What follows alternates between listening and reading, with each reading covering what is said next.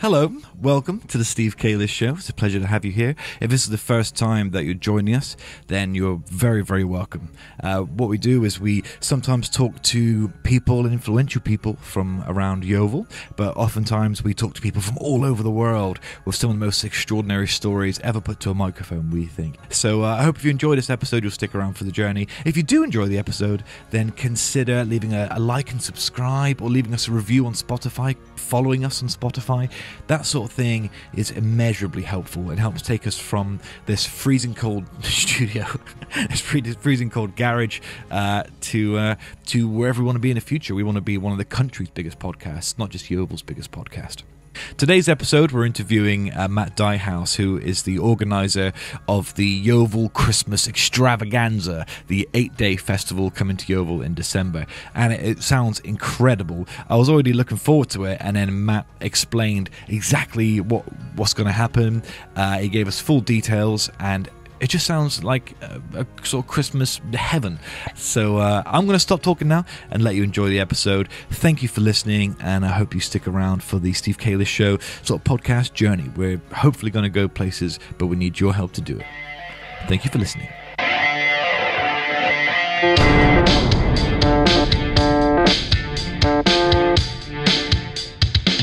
Hiya, you're right. Hi, everyone. Welcome to the Steve Calis Show. I'm Steve Calis, and we've got a special guest today. I'm joined by my old school friend, Matt Dyhouse. Mate, how you doing? Yeah, very well. Been a very hectic time, to be fair. It sounds like it. Yeah, it sounds like it has. Yeah, so 4 months ago, it was a full-time job, 3 children and a wife, and, you know, your everyday job. Yeah. And then got a bit bored of what I was doing, fell out of love for it, and decided there needs to be a change. Yeah. And you did, didn't you? So, yeah, we decided, right, I'll hand my notice in and went full hog to try and set this festival. And yeah, it's been an interesting road, should I say. Yeah, well, I mean, you were just telling me off air the story and some of the trials and tribulations that you've had to go through to get it done. I want to know, why the Yeovil Christmas Extravaganza? Why did you think, John, let's do it? Where did the idea come from? What was the seed of it? So the seed of it, to be honest, was, you know, I've got 3 children, 3 young children. Obviously, my childhood when I was a child was fantastic. You know what I mean? You had a bit of freedom. You were able to go out and do stuff, you know. Yeah. I was 12 years old. I was going to town, you know, with a couple of older friends that obviously would look out for me. But my parents were comfortable. They would allow me to do that. Yeah. You know, my children now, I can't trust them to even walk up the road. Do you know what I mean? And it's not them. It's more what's out there, and you know. It's trying to bring the childhood that I had back to Yeovil, nice. You know, and bring that light back to Yeovil, that Yeovil is a safe place, it's a nice place, and there is things happening here that, you know, people can visit, and it will draw people in, you know. It's trying to bring that light back, that it's gone, do you know what I mean? It has been gone for a while, but I believe that there's a lot of stuff going on within the town, and a lot of people that are trying to do the same as me, and, you know, together eventually I think Yeovil will be the ideal place. Yes, to get there. There's a lot of organisations that are sort of steering and orienting themselves towards the sort of betterment of Yeovil and making things a little bit better, which is nice. But I'm the same as you. My son's only 3, and I dread the day he's old enough to say, I'm going out with my mates, because the way you're like, it's crazy, because your brain just goes, no, the streets are filled with marauding paedophiles and murderers. But yeah, you just like, you get all panicky about it, don't you? But yeah, but I'm totally with you. I think Christmas in Yeovil was nice. I remember the events that used to go on. I remember the town centre was buzzing, late night shopping. It used to be, it's like a little bit of the magic has been lost, hasn't it? And what you're trying to do is bring it back. 100%. And I believe it is coming back slowly. And I mean, I attended Yeovil Switch On this year, and that's the busiest I've seen the town centre for a very long time. And, you know, people come out, it was cold, it wasn't the perfect weather, but people still attended. Yeah, shout out to Love Yeovil and the council and everyone that was involved with putting it on. They did a really good job, didn't they? I was really surprised too. They did a very good job. And to be honest, like I said, the amount of people that did attend, it filled me with confidence, because I sit there and think, do you know what, people have come out for that, and my event is very similar to what they put on. Yeah. So, you know, Oh, mate, you're spoiling us. There's like a, what's it like? It's like 8 days, is it, or something? Is it 8 Full days? 8 days, yeah. It's like an 8-day buffet of Christmas joy and festivities. I said, well, let's So what? Walk us through the Yeovil Christmas Extravaganza. Okay, so what is it going to be? Like, what's your vision for it?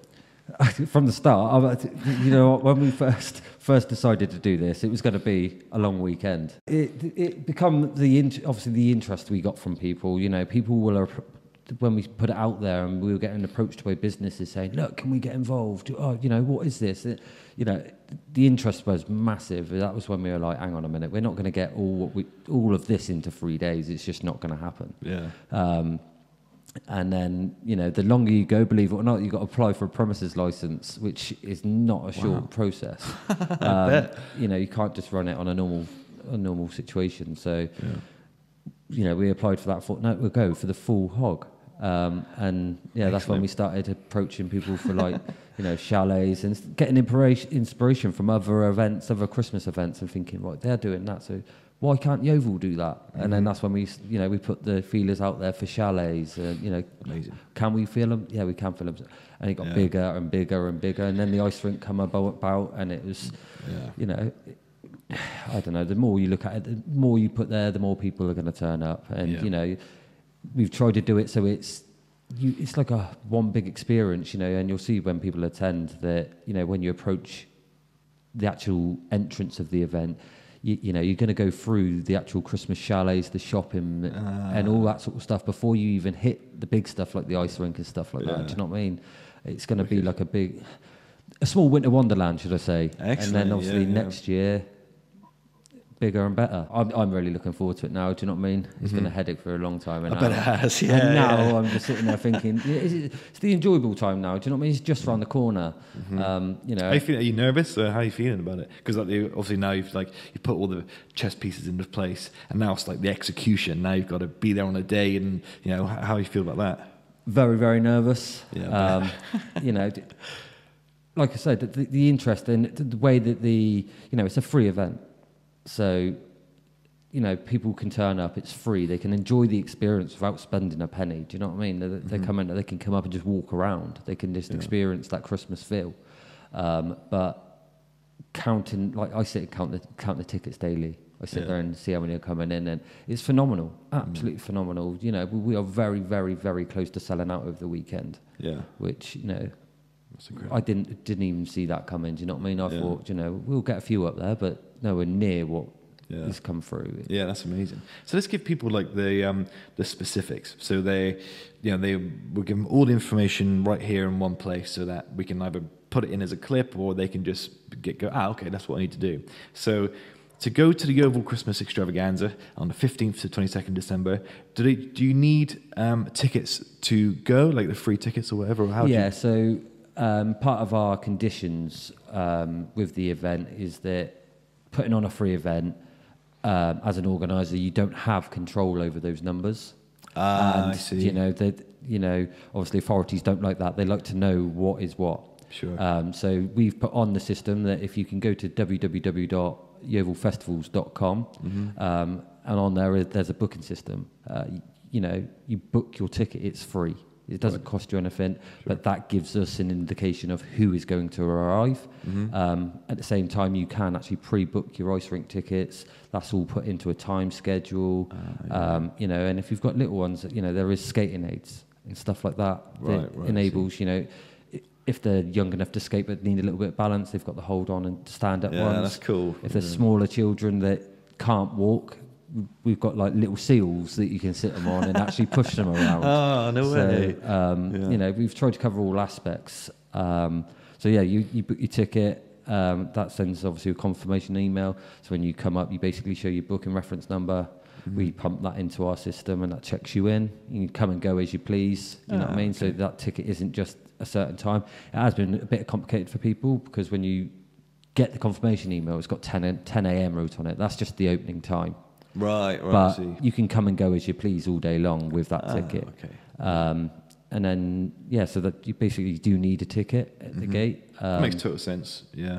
I suppose for safety and security reasons, you're going to be overwhelmed and be over capacity, and it becomes dangerous then, doesn't it, I suppose? Well, it helps with helps with all aspects as well, because obviously it gives, when you book your ticket, it asks for your name, it asks for your address and stuff like that, but it helps for if there was, an implication at the event or an incident, we've already got those details of that person that we can, we can pass that over to medical and stuff like that. It's sort of, there's a lot of behind the scenes stuff that it does help towards. Yeah. So, I'm grateful that, they said that we had to put the system in place because it has helped massively, to be fair. And so once I've got my ticket, I go online at yeovilfestivals.com. Yeah. Yeovilfestivals.com. I get my ticket. I come with my family. I come down to the showground. Is that what you're doing? That's correct. Come down to the showground. And then what can I expect once I'm there? Like, so what's the where am I going first? Where should I go? So when you arrive, it is going to be very much,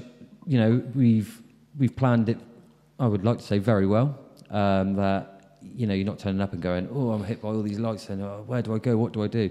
So we've sort of done it as not a one-way system, but a sort of more of a diverting people towards the chalets themselves. So obviously, we've utilised the showground so that everybody stays on the actual road itself that's in there. Yeah. One, that way, people ain't going home covered in mud if it's wet. Do you know what I mean? Yeah. So we've utilised the road. You'll follow the road round. You'll go through, obviously, the chalets themselves, which have, that's all individual stalls, local stalls. There's local shops come in that, if they haven't got the product that you're looking for, you can arrange with them to actually pick that up in town. Wow. So it's fantastic. We've got local businesses involved, and then obviously you'll go for a catering court, which has got obviously all the catering in. Wow. And obviously you can then take that cake. If you've got some food or whatever, you can go and sit down. There's picnic tables. You sit down and eat your food and whatnot. Then obviously you're then diverted through the indoor market. That's got the smaller stalls, smaller businesses, they've got the small tables, stalls and stuff like that. So you go through there, and then you're in, basically, you come out the other side of that, you're in the big ring as such, and in that ring you've got, your ice rink, the Santa's Grotto, you've got the main bar, the stage, UV mini golf. You've got all of it to entertain yourselves. Again, full of picnic tables again, so you can sit down as a family or whatever, and then obviously Saturday night we've got the fireworks. They're going to go off about 7:30ish. Nice big display. There's a lot going on. Wow. We've got a local company, Paramount Prizes. They're attending the event. They got a nice, I like them boys. I've watched what they've been doing over the last few months and thought they're really clever, really good pair of fellas, aren't they? Those Paramount Prizes. They're doing very, very well for themselves. You know what I mean? And it's great that they've come on board. They're going to do a nice little live. They're actually doing a live draw at the event. Wow, so it's cool. Quite a cool event. That's wicked. You never know. It could be someone driving away with a brand new car up there on Saturday night. You never know. But you've got that. What else we got going on up there? Mate, it sounds like you're. Yeah, it's sort of sport for choice, aren't you? So I think that's. Just get your tickets. If you're listening to this, if you're watching this, go and get your tickets for the Yeovil Christmas Extravaganza, because it's also very rare. When the hell do we get anything like this usually in Yeovil? I mean, because we tried to bring back the carnival a couple of years ago, and it was a nightmare from start. I actually ended up losing a sort of power struggle to a couple of old ladies, and that's why it fell apart in the end. It was like I sort of got Game of Thrones by a couple of old ladies, and the carnival never sort of happened. And every year someone tries to bring it back, and there's definitely a need and a desire for something like this, and you're sort of giving it to them and more. I'm really impressed with what you're doing there, mate. I think it's great. Yeah, so the whole plan of it is to be an annual event, you know what I mean? It's not a one-time thing, all touch wood, next, if it all goes well, all successful, next year we come back bigger and better, and, more bands. That's another thing, we've got live bands coming, all local live bands, Velvet Thunder, they're a well-known band in Yeovil, so they're there giving us a 2-hour performance. We've got another local lady, Teresa Rodriguez. She's more of a choir singer sort of thing. She's fantastic. And we've got local dance schools, B Music, Kerry Hill Dance School. They're coming up, and they're performing for us, putting on like dance performances, and we've got a lot going on. And then Sunday we've got a magician who's coming from London, and he's ranked 8th in the world. Whoa! So we've gone for as much as we can, you know what I mean? This year, definitely up this year. But I think, it's one of them. Someone said to me the other day, "You're doing all this. What are you going to do bigger next year. What's going to be bigger? Well, how can you go bigger? Yeah. You want to rank number 7th magician in the world next year. Exactly that. One of the top 5. But there's a lot going on, and we got, you know, been trying to do certain things like on each day. So there's one particular thing that's only going to be there for one day, you know. So people are going to say, "Oh, they're only here for one day. We'll go up for that specific reason." And you know, on the Monday, the 17th, I think 17th. You know, we've got a local owl company coming. They breed owls. They show these owls and stuff like that. So you know, you can hold the owl, have your photo taken with them. You know, nice. You know, we've been very, very picky, should I say, with the stuff we have done. Catering units. We've got a couple of catering units that are coming from miles away. I mean, like miles. But they've got that Christmas feel to them. They've got big Santas on the top. You know, wow. You know, they are like Christmas chalet catering units. So, you know, it's going to be special, and I think it will pull off this year, and I'm really looking forward to it. And to be fair, being unsuccessful wasn't in my nature. Do you know what I mean? I'll keep going until I am successful. And you know, a few years ago, I went through a very bad patch in my life that I was in a very dark place, got diagnosed with PTSD, and I thought, oh man, that's it, life's over. But I got great help from a company that are fantastic. I'd recommend them to anyone. PTSD Resolutions, fantastic company. They pulled me through, you know, the darkest part of my life, and I've got them to thank for where I am now, because, you know, when I do get knocked down, I think back to what I went through and what they've taught me, and techniques that I was taught. You know, that positivity, it gets me through day to day, every day. That, you know, I'll have a bad day, but I'll sit there and think, do you know what I mean? Take a positive from it and go on to the next day. And it works for me, and I wouldn't be where I am today if it wasn't for them, to be honest. Great, and you've managed to turn all that into a sort of gift for everybody else. So exactly that, and you know, and everyone sits and fails. You know, people will fail at the first tutorial, won't they? And they give up. And I like to think that people will look at this and go, do you know what? He's got no experience in this industry, but he's gone from a normal full-time job to this, and he's been successful. So why can't I do that? And nice. You know, hopefully people will follow my footsteps and do that. I wish you all the best with it. I think it's a great idea, and I think you're going to pull it off. I think it's going to be amazing, and I think people are going to love it. And I think you're next year.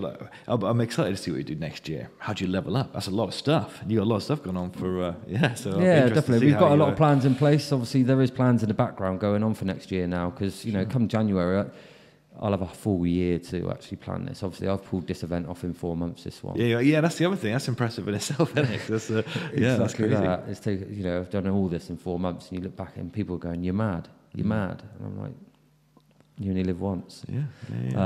But no, I'll have a full year next year to actually organise it and go bigger and better. Do you know what I mean? And bigger ice rink, bigger grotto, more lights. Amazing. It's good to see you again, by the way, mate. It's been a really long time. It's been a very long time. Do you know what? I was actually sat there the other day, and I thought, do you know what? I remember the day when, years ago, it was back at Grass Royal, and you come to my house, and my mum cooked just like smiley faces, chips and beans. That's right. I was like, this is mad. Like, that's crazy. It shows how long we've actually have known each other. It's mad. It's crazy, isn't it? That's why I've been watching what you've been doing with one eye on, going, yes, come on, good man, good get it. Yeah. So I'm chuffed, man. Thank I'm you, happy I appreciate it. So hey, thanks for coming on the Steve Calis show. I really appreciate thank you for having us.